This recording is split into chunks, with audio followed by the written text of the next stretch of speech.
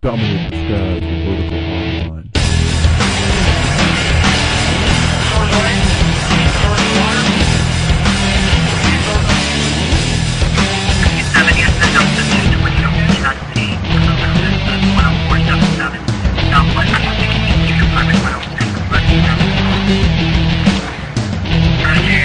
Vertical Magazine Online. I'm Brent Bergen, bringing you feature articles live. Test 1, 2.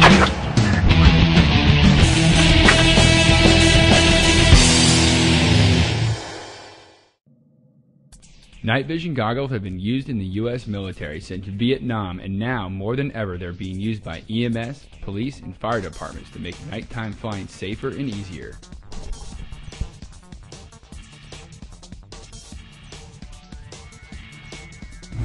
Welcome to Vertical Magazine Online. I'm Brent Bergen to bring you the feature articles live. Behind me is Adam Aldis, President and CEO of Night Flight Concepts, with his night vision converted Robinson R-44 helicopter, the only one of its kind.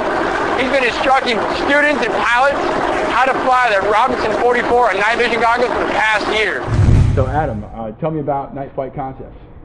Well, Brent, Night Flight Concepts is a total solutions provider of NVG compatible cockpit lighting configurations.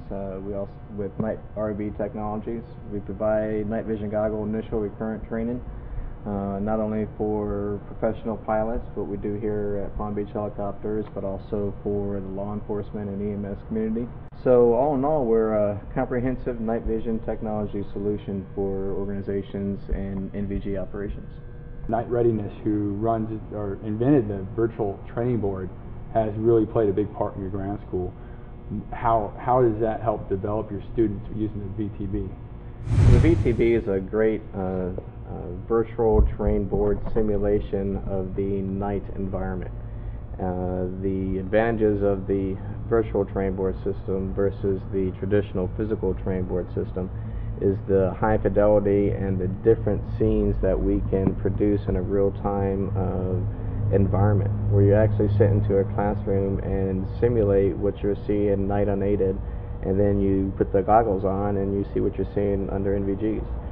The advantages of that system is we can, by the push of a button, we can change the illumination levels, we can change our altitude levels, we can change our headings, we can change the environment. So you can go from a low contrast environment to a high contrast environment, to a snow environment, to a rainy environment, to a cloudy environment, etc., etc. The list goes on and on. Of natural light available is important for us to understand.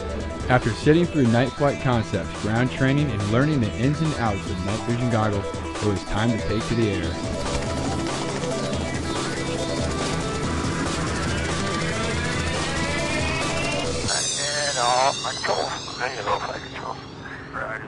A lot of the students when they first start NVGs is determining what their closure rate is. They tend to want to come in too fast. What about when the students are doing the auto rotation, that sort of thing? They have a pretty hard time on night vision goggles with that?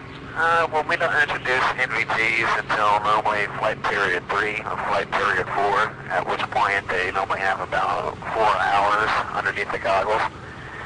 And we do them to good power recoveries unless they put the aircraft in the safe landing configuration, then we'll go ahead and take it down to the ground. Okay, and we'll just take the taxi lines here, Brent. This is a good altitude, 3 to 5 feet. Back to parking. Okay, roger. Where is parking over to the left, right? Yeah, that's not. Flying with Adam Aldis in his NVG converted R-44, it was apparent that night vision goggles make flying at night safer and easier. With just a flip of the goggles, you're able to go from this to this.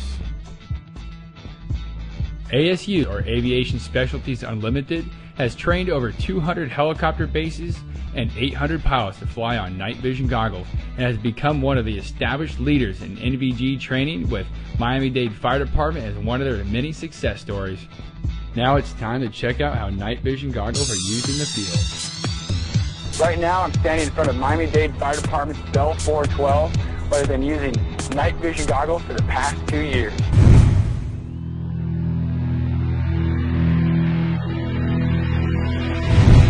Now with the NVGs, we can see where we're going.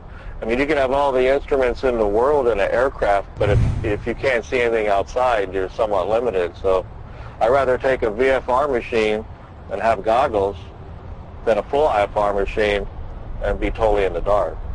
After we started the goggles and put them into use, we had a girl that was lost off a PWC, jet ski, and down in the Keys. And they called us down there, and we searched and found her in pretty short order. And without the goggles, I don't think that would have happened. Mike Bell, I'm one of the flight medics that fly on the air rescue unit here. Come in real handy for two things: searching and searching. The Everglades is a black hole at night, and we've already had a couple good recoveries because of the NVGs, just like in the bay and over there, because of the capabilities it has. Great piece of equipment. On your normal operations, even if you go to the same place, you'll see things you never saw before at night. 14133 South 162th Street, LD has not been established. We'll take it.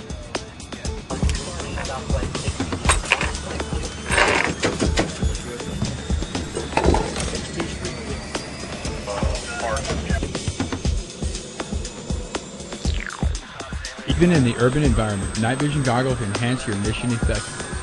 They allow you to see things you wouldn't normally see in the shadows of landing zones or darkened cables on your flyout. NVGs remove the hesitation of flying at night.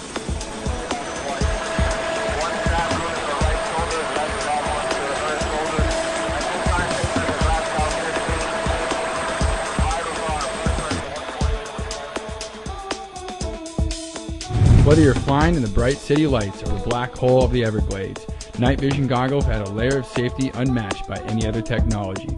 Only you can decide if night vision goggles are right for your operations. They provide a huge safety factor for nighttime operations, but they do have limitations and a sizable training and financial requirement.